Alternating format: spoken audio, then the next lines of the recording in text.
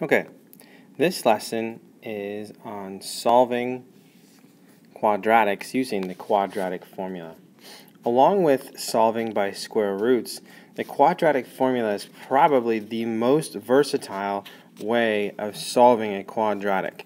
And you're going to find yourself as we move through the semester probably using quadratic formula more and more because it is the most reliable. Quadratic formula will allow you to solve any quadratic equation. So no matter if you have complex or imaginary numbers, or they're decimals or square roots, the quadratic formula does it all. Okay, it solves all types of quadratic equations. So it usually is one that students use the most. So a couple things we're going to talk about here.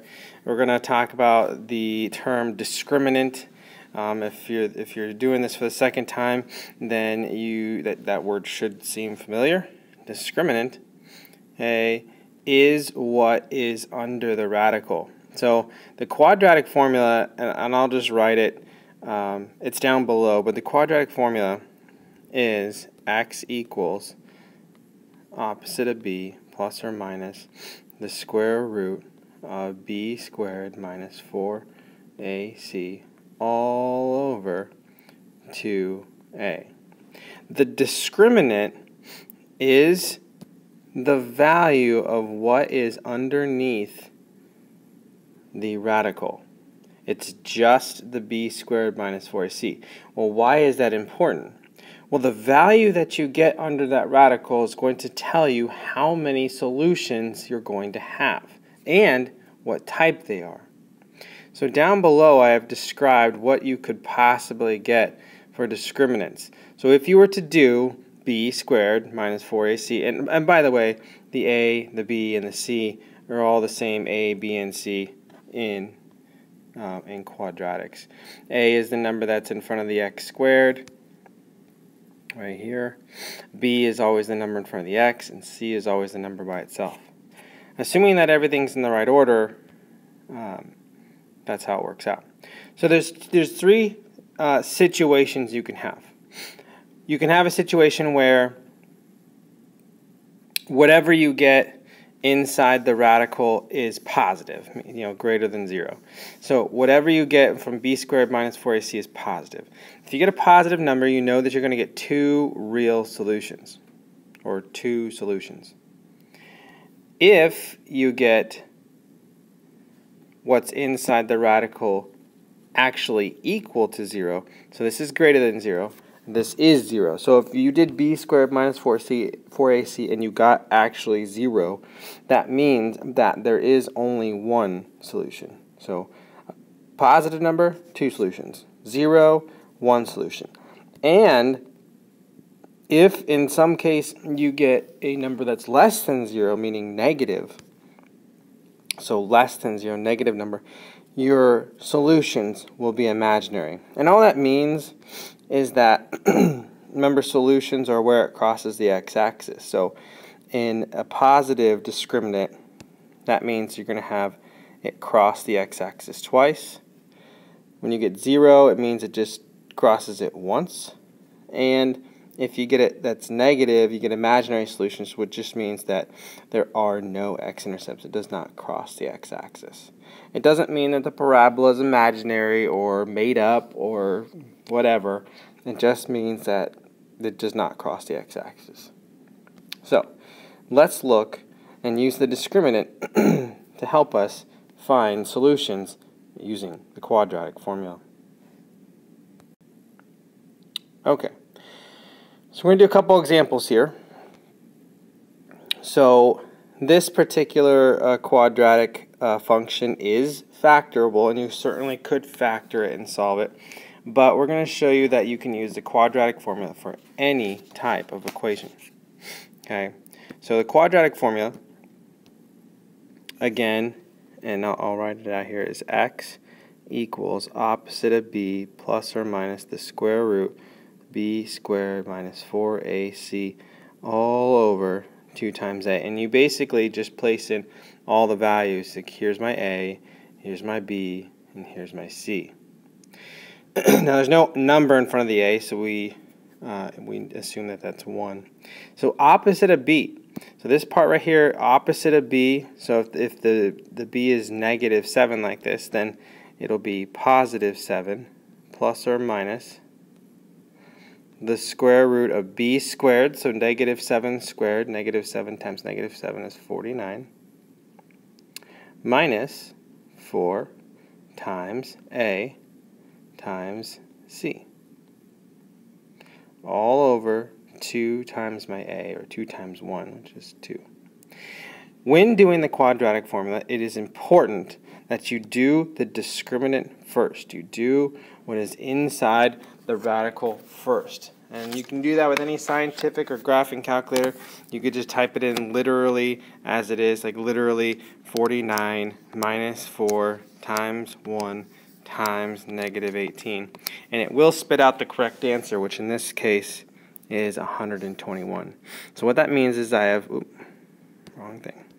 So that means is I have 7 plus or minus the square root of 121 over 2. Now sometimes you won't be able to simplify the radical, but other times, like this, you can. The square root of 121 is a perfect square. It's 11. So it's 7 plus or minus 11 over 2. And this is always going to produce 2 answers. It's going to go 7 plus 11 divided by 2 and 7 minus 11 divided by 2. Well, 7 plus 11 is 18. Divided by 2 is 9. 7 minus 11 is negative 4. Divided by 2 is negative 2. So my solutions are 9 and negative 2. That's quadratic formula. Let's try another one. We'll skip over the middle one there just to save room. But sometimes your equations might be out of order. You might have things on opposite sides of the equal sign. It's important to understand that doing quadratic equations, they all have to be on the same side of the equal sign. So it doesn't matter if you move everything to the right or everything to the left. It might seem that it's easier to just move this over here. You do have to remember to put things in the right order. So what I have is negative 4z squared plus 7z and then minus 3, because it turns positive when it comes over across the equal sign. So now I have a quadratic, and I can put equals 0 or whatever, and now I can identify my a, b, and c and put that in the quadratic formula. So again, I'll do this different color here. X equals opposite of b plus or minus the square root of b squared, 7 squared is 49, minus 4 times a, which is negative 4, times c, which is negative 3. So if you put that in your calculator and write it out, oh, I forgot the bottom part, over 2 times a, which is negative 8. 2 times negative 4 is negative 8. So again, we want to do the discriminant first. We want to do what's inside the radical first. You could do that just straight up, in your calculator. If you do that properly, 49 minus 4 times negative 4 times negative 3 is 1 over negative 8. Again, here's a situation where the radical is something that is simplified. You know the square root of 1. It's 1. So you have negative 7, that's negative 7, plus or minus 1 over negative 8. And again, that'll produce 2 answers, negative 7 plus 1 over negative 8, and negative 7 minus 1 over negative 8. Well, negative 7 plus 1 is negative 6, and negative 6 over negative 8 reduces to 3/4. It's important that you put fraction forms. Do not change it to a decimal. Whenever possible, do not change it to a decimal. That is not the exact form of the answer. Okay, leave it in fraction form, reduced fraction form. Negative 7 minus 1 is negative 8. Negative 8 divided by negative 8 is 1. So those are my two answers.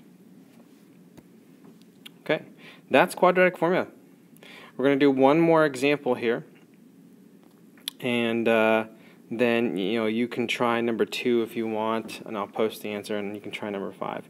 I want to show you one situation where the radical might not work out the way that you want it to. For example, x equals opposite of b plus or minus the square root of b squared, negative 6 squared is 36, minus 4 times a times c all over 2 times a. When you do your discriminant, put that in the calculator. 36 minus 4 times 1 times 10. So here's the problem. You get 6 plus or minus the square root of negative 4. So there's the issue. You can't take the square root of a negative number. So we have a problem. And that's where imaginary solutions come in. And this is something that maybe you've seen or not seen, but you can't take the square root of a negative 4. And the way that mathematicians a long time ago figured a way to do this, because we need to find solutions, just because it has no x-intercept doesn't mean that it doesn't have any solutions. So we're going to get imaginary solutions, and the fix for that is simply just placing an I out front and changing that to a positive. Now we can take the square root. The square root of 4 is 2. So essentially, and we have this over 2. So essentially we have 6 plus or minus I times 2, or 2I, over 2. Then, since all of these are divisible by 2, I can just divide everything by 2 and get a final answer of 3 plus or minus 1I, or just I, over 1. That's it. You certainly can break it down and to put 3 plus I over 1 or 3 minus I over 1. In fact, you don't even need the 1 on the bottom of the fraction. That can simply be your answer.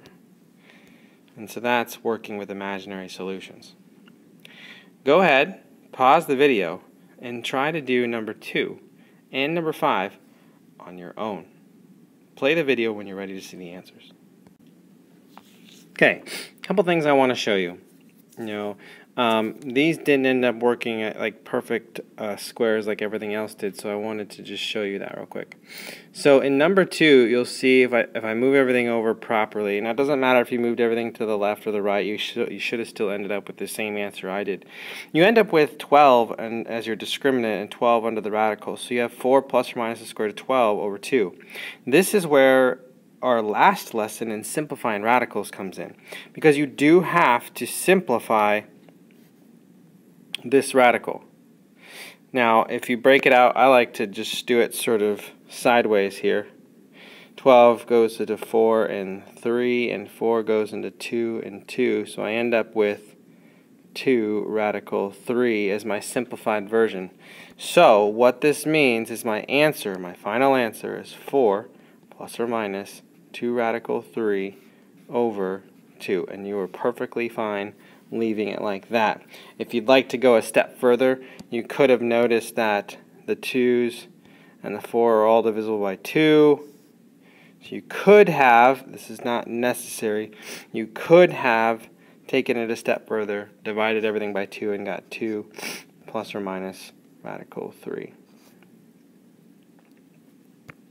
The other thing happened in this problem in number 5, where it's not a perfect square, but then it's also negative.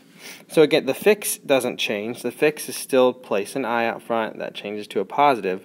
But now 8 is, you can simplify 8. So what we're going to do is sort of break this off. 8 goes to 4 and 2, and 4 goes into 2 and 2. So I have a pair there, so I have 2 radical 2. With the I out front, though, the I just goes with the 2. So I end up with a final answer of negative 4 plus or minus 2I radical 2 over 2. And just like the previous problem, I could divide all those numbers by 2, giving me negative 2 plus or minus I radical 2. Oh, don't even need the over 1. That would be your final answer. So, if you have any questions about this, I know this is a very difficult concept. This is an outcome that really gave some problems for all students throughout the year. Dealing with imaginary solutions, simplifying radicals, and all that stuff is a challenge. So, the last thing here is just to use the discriminant to define how many solutions you're going to have and of what type you're going to have. So this is real easy. To use the discriminant, all you're going to do is do what's inside the radical, which is b squared minus 4ac. So all I do is do 34 squared minus 4 times a times c. And you just see what you get. So I could do 34, right in my calculator, 34 squared minus 4 times 1 times 289, and I get a discriminant of 0. What that means, what that tells me, is I'm going to have one real solution. Remember, if it's positive, you have two real solutions. If it's 0, you have one real solution. And if it's negative, you have imaginary solutions. So let's try this one. Important, everything has to be on the same side. So I'm going to move both of these over here. So I have x squared plus 8x and minus 3. Use the discriminant b squared minus 4 times a times c. So 64 minus 4 times 1 times negative 3. 76 is my discriminant. Since that is positive, that means I have two real solutions. There we go. Now we can probably use process of elimination here on what we're going to get on this last one, but we'll do it anyways. This goes over here, needs to be on the same side, so I have 4q squared minus 3q plus 1 equals 0. So I do my discriminant, which is b squared minus 4 times times c. And if you do that properly, 9 minus 4 times 1, you get negative 7. The fact that you get a negative number tells me that my solutions are imaginary.